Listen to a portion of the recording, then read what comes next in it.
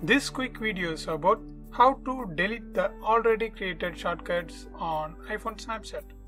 Okay, let's see that. First open Snapchat. Then take a rough snap and then click on Send to.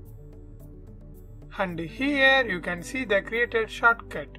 Select the one you want to delete. Then touch Shortcuts. Yes, here you can see all your created shortcuts. Just to open that you want to delete and touch this bin. Yes, delete this shortcut. That's it.